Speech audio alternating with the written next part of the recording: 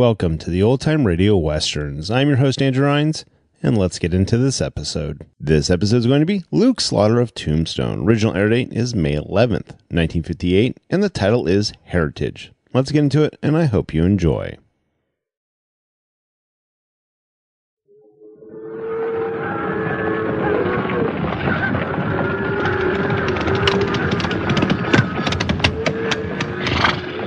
Slaughter's my name.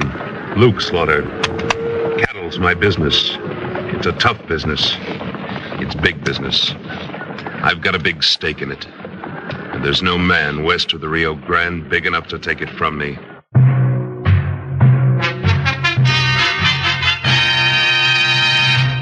Luke Slaughter of Tombstone.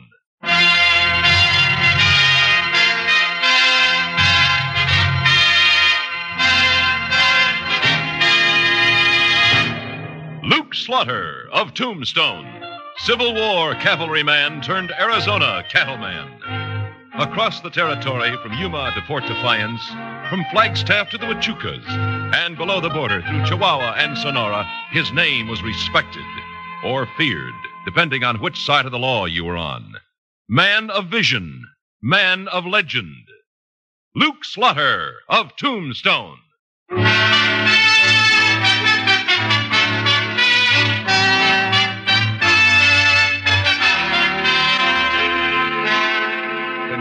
Became the seat of the newly formed Cochise County in 1881, the old town marshal became the new county sheriff. And he discovered that it's hard sometimes for a man to assume added responsibilities.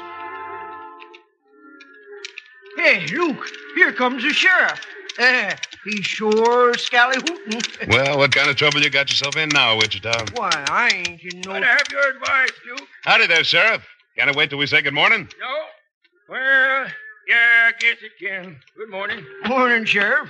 Now, Luke, they're holding 4 renegade Apaches over at St. David. Burned a farm, murdered a man and a woman. Oh, I'm sorry to hear that. Yeah, but the posse ran them down all right. Well, that posse better string them engines up just... Yeah, that's why I came out here. Instead of letting the posse let justice take its course, the law says I got to haul the 4 of them into Tombstone to stand trial. That is justice, Sheriff. If the Apaches can be identified in court, they'll hang legally. Yeah, they got identification. Them 4 redskins was born bad. I don't think anybody's born bad, Sheriff. Well, I haven't time to debate the point. What I want to know is, how am I going to get the 4 of them into Tombstone? Well, It's a full day's ride each way. I got one regular deputy, Clint Wallace. One of us has got to be in Tombstone, and the other'd be dead if he tried herding them 4 killers here by himself. well, why... Why don't you shackle them and bring them in by stage? The stage line through St. David went broke, you know that. Yes, and there's a Concord wagon gathering dust over there, and there's 6 stage horses eating county oats till they're sold at auction. Hey, there is that. Only it's too dangerous for one man. All right, Sheriff. Deputize me for a couple of days, and I'll go with you. Now, if you need... I was hoping you'd volunteer, Luke. We leave early tomorrow morning. Say, can you handle a 6-horse hitch? Well, I never drove a 6-horse hitch, but there's a couple of men in Tombstone you could get. Can I get just one measly word in edgewise? Well, sure. Just say it. Well, I've drove stage for Birch and Holiday and Butterfield. And if I can't drive 4 ratty Apaches from St. David to Tombstone, Hank Monk himself couldn't do it.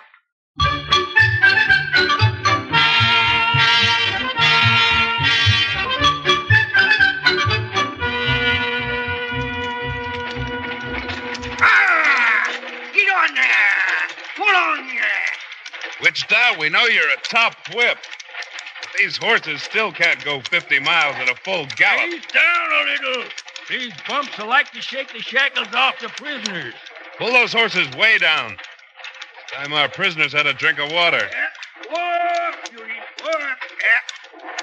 You're right, Luke. Awful hot and dusty out here. Hey, Wichita, you're having the time of your life, ain't you? Well, now... Yeah, so would I. These murdering Apaches didn't have me spooked. I don't like any part of it. I'll be glad when the day's over. They're mean customers, all right. They know it's their last ride, lest they bust loose from us. I'll pass them the water bag. You men keep me covered, just in case. Yes, we will, Luke. Here you are, Niskanen. Water. I'll drink. Chains tight. Your hands are loose enough to hold it. Hurry up. That's better. Pass it when you're through. Little whiffy up there close to him, ain't it? Like a wolf's den. Hey, Luke, down there in the wash, those two men. Yeah, I see him. Ain't one of them Al Larson? It is, Al, at that. Hey there, Larson! Yeah, I don't recognize the fella coming toward us. Luke, did you see that? Sure did. Al emptied his iron right into him. Why did he do it? The other hombre never made no move to draw. Wichita, keep an eye on the prisoners. Right. Come on, Sheriff. Looks like we've got to take another passenger to Tombstone.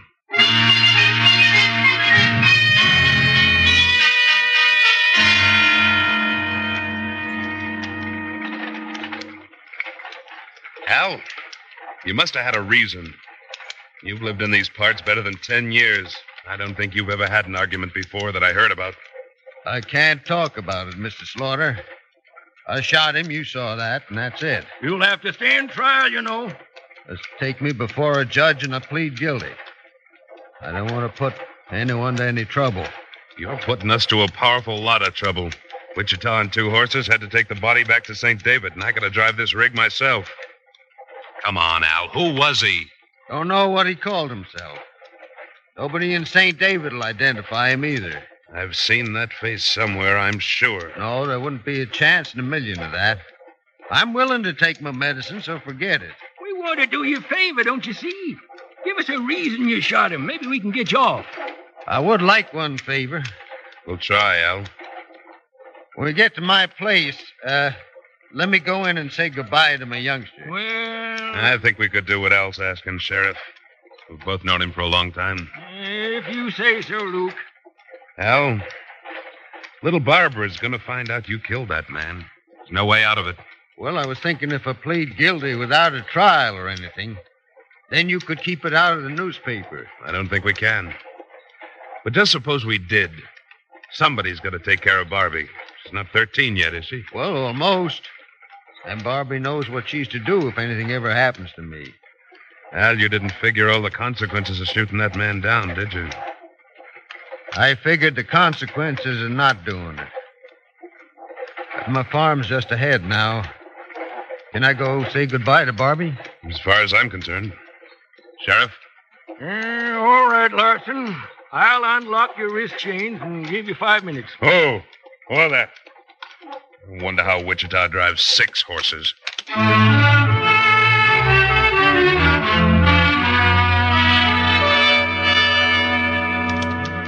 wish he'd hurry up. Sheriff, he hasn't been in there much more than a minute. Oh, this whole mess makes me almost sick. I know, Luke. Me too. The face of the man he killed. I could only remember where I've seen it. Why we stop? Wide-eyed. Never mind. Just be quiet down there. We got to make Tombstone before dark. Can't trust an Apache any further than you can throw. Sheriff, they're chained. Who's that? It's Al. Al! Come back here! All right, Slaughter. Letting him say goodbye to his kid was your idea. Can't believe I could be so wrong about him. I can't believe anything that's happening today. Now, what do we do? Get the Apaches to Tombstone as fast as we can, organize a posse, and go after Al. Well, where are you going now? Have a quick talk with Larson's daughter. Just watch these prisoners. He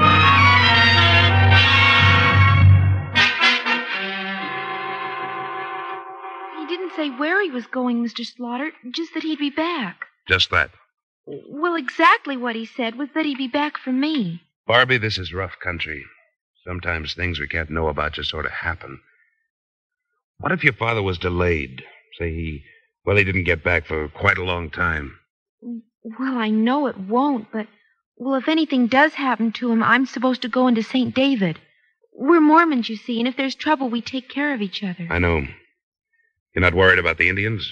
Oh, no. They come here for food if they need it, and, well, of course, we always share what we happen to have. If more people acted that way, there'd be less trouble with the Indians. Barbie, you're getting to be a fine-looking young lady. You favor your mother, do you? Father says not too much. Luke, get him, move on. We have a long trip, Barbara, so when your father comes back, tell him Well, tell him I'm sorry whenever I miss a friend.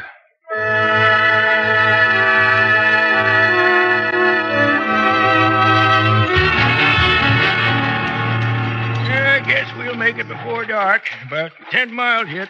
It'd be a cinch if it weren't for this hill. Whoa! Hold up. If this loaded, it'd finish the horses. We'll have to take the leg irons off the Apaches and all walk up. Yeah, I reckon you're right, Luke. All right, Niskane. You and your friends can stretch. Out with you. Want water. You'll get it. Sheriff, you got the keys? Of course I have. Just your legs, you filthy... Don't waste time calling them names. Don't you waste time. Give 'em the water. As soon as you get clear to keep a gun on them. I got a gun on 'em. Only takes one hand to unlock the shackles. Well, here, Niskane. Lawman's gun. I trample white eye slaughter. Niskane, you'll never... Gola, take keys, make hands free. Lawman die fast from own gun. Slaughter die slow from Niskane's knife. An Apache foot on my throat. Apache knees pinning my arms and legs. Niskane leering over me as he grabbed my hair. And then, from a rock cover somewhere on that hill...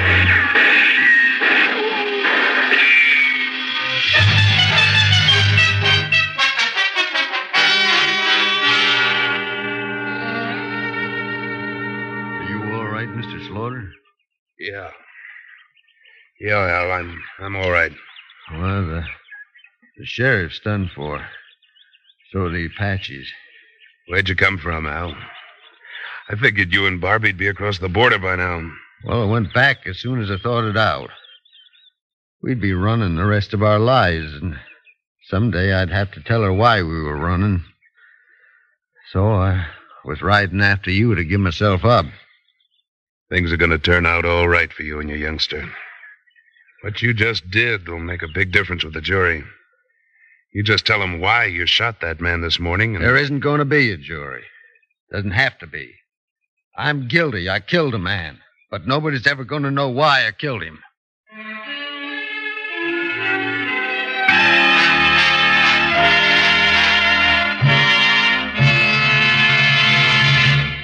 In a moment, Luke Slaughter of Tombstone returns. A big slice of the American dollar goes for research. And because we endorse the American system, the money devoted to medical research comes from voluntary gifts. A cure for cerebral palsy will surely be found, but how rapidly depends directly on how much we're willing to participate. Participation in this sense means contributing the dollars to support a concentrated program of medical research against cerebral palsy, the brain disorder that cripples more than 200,000 children in this country. Somewhere in America, cerebral palsy strikes some child every 53 minutes, every day in the year. United Cerebral Palsy is fighting this relentless timetable. You can participate in a fine, humane effort. Contribute to the 53-minute March on Cerebral Palsy, Tuesday, May 20th. Or mail your contribution today. Address it to Palsy, care of your local postmaster.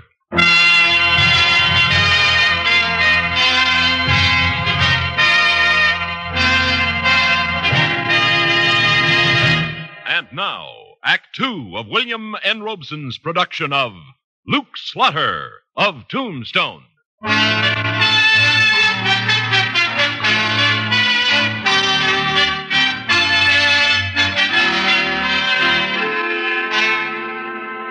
Al Larson and I brought 5 bodies into Tombstone. There wasn't any trouble about the dead Apaches. They'd been witnesses to their other murders, and Al and I had seen them kill the sheriff.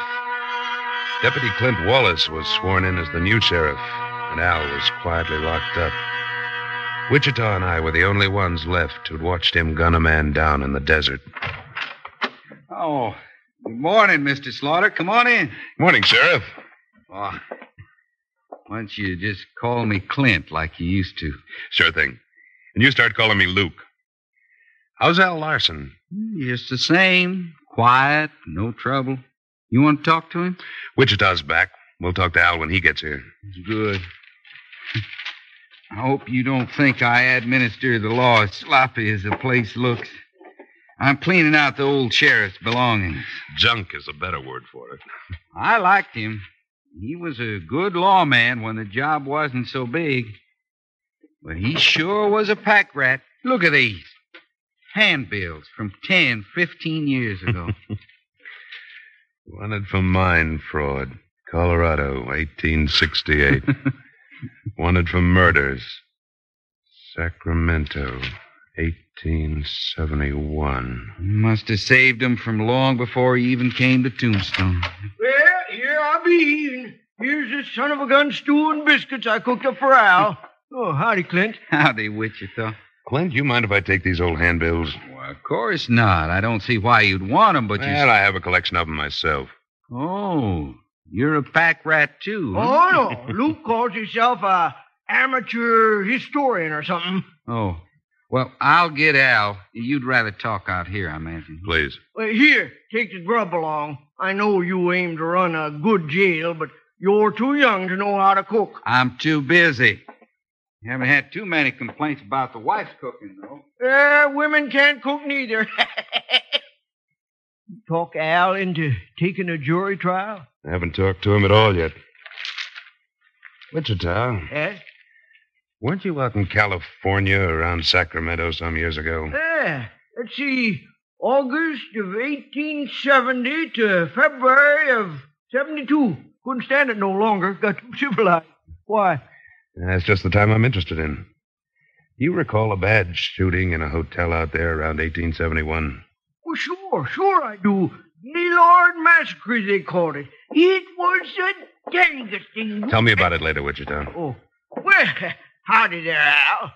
Howdy, Wichita. Morning, Mr. Slaughter. Morning. And please make it Luke. Al, Wichita rode to St. David again yesterday. Got back just a few hours ago. How's Barbara? You see her? Well, of course I seen her. She's sure a top little filly, Al. Thanks. Elder Norton and Mrs. Norton taking good care of her? Oh, she's in real good hands. See, I brung you some biscuits. I told him, Wichita. Al, Wichita says that the man you, well, he was never identified. No one in St. David could have known him. There weren't any papers on him. His horse was a stolen horse. He's been buried. God rest his soul.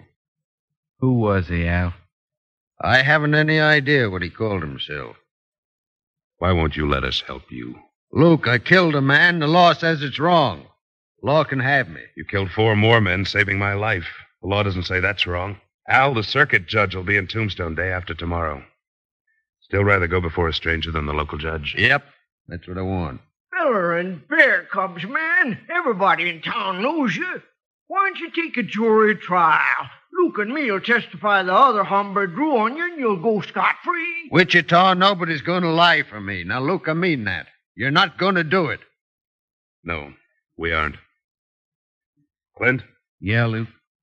When the judge gets in, tell him this prisoner waives his right to a jury trial and counsel. And it'll be your responsibility to see that no one else attends his trial.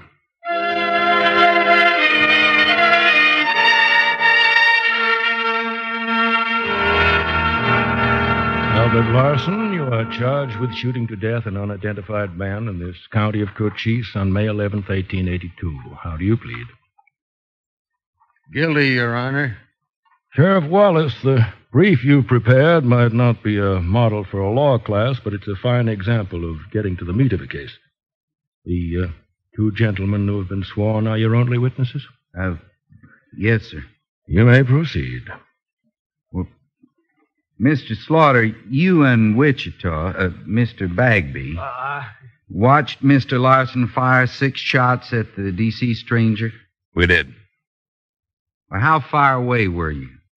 Oh, I should say about 40 rods. You recognized Mr. Larson, but not the other man, huh? That's right. Did you recognize him when you reached the body? I thought perhaps I'd seen the face before, but it wasn't until yesterday I was sure of it.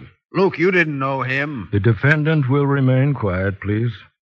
Then I found this old handbill. issued by the California State Marshal in 1871. I will swear that the face drawn here is the face of the man Mr. Larson shot. I'll swear, too. It's either him or that artist fellow was a mighty lucky guesser. Wanted for murder, arson, armed stagecoach robbery, Parley Ring. Well, I was in California myself when young Ring was terrorizing the whole state. So was I, Your Honor. Everybody figured Ring got wounded so bad in that bloody Sacramento mess that he must have died. But the man on that handbill's the man Larson shot. I never knew him as Parley Ring. Mr. Larson, you'll have a chance to testify later if you wish. Sentence me. Get it over with. Al, stop it. Your Honor, if I may. Al, there are just the five of us here. Now, Clint's going to ask you just a couple of questions. No. Try to answer them. You aren't going to have to say much. Go ahead, Mr. Wallace. Well, Al, before you came to Arizona, did you and Mrs. Larson happen to run a boarding house in Sacramento? Yeah. Did a young couple with a small baby take a room just before a shooting fray known as the Gaylord Hotel Massacre? I didn't know who they were. Were you called to identify a woman who was killed as she helped her husband gun down a whole room full of celebrating minors? It was her. Did you ever see the man again?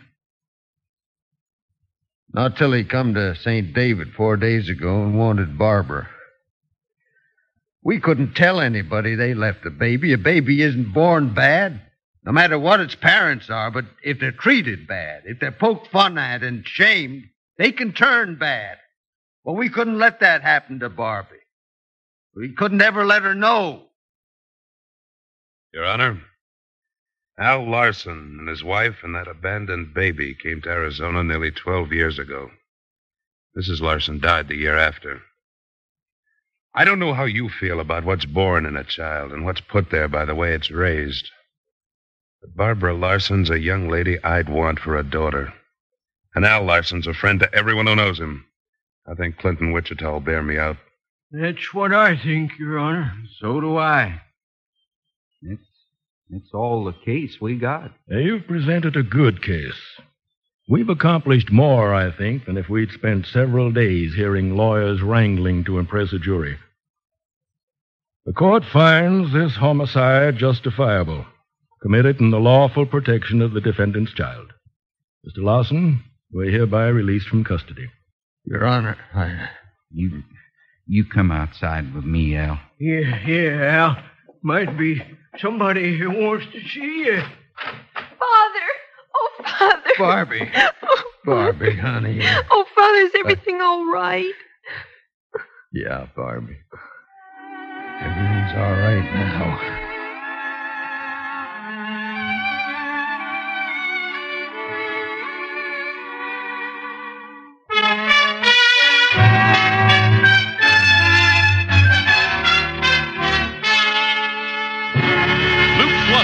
Tombstone, starring Sam Buffington, was written by Fran Van Hartisveld and directed by William N. Robeson.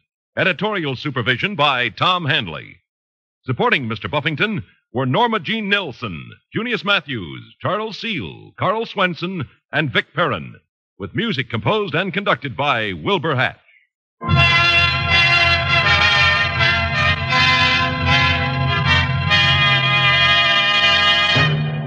Next week at this time, we return with...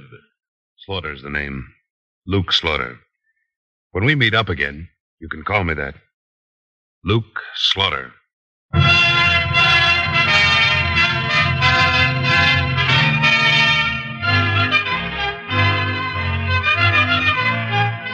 One false move can lead Detective Johnny Dollar to disaster. Johnny, however, seems to be gifted with a knack for dodging the wrong clues, and that, along with his inclination for padding expense accounts and his not too idle habit of attracting the attentions of lovely women, makes his career an exciting one to follow. For the next thrill-laden episode of his story, hear yours truly, Johnny Dollar, later today on most of these same stations.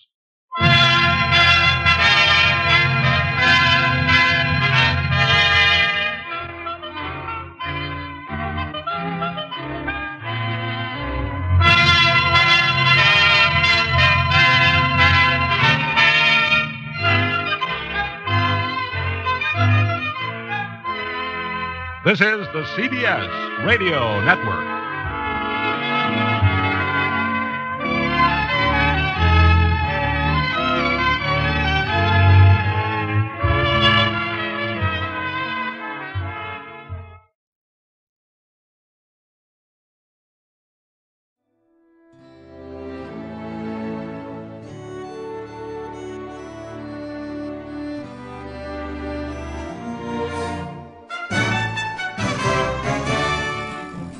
This has been a presentation of OTRWesterns.com, and we hope you enjoyed. Please take some time to like and rate our shows in your favorite podcast application. Follow us on Facebook by going to OTRWesterns.com/Facebook. Subscribe to our YouTube channel by going to OTRWesterns.com/YouTube. And send us an email, podcast@OTRWesterns.com. You can call and leave us a voicemail, 707-986-8739.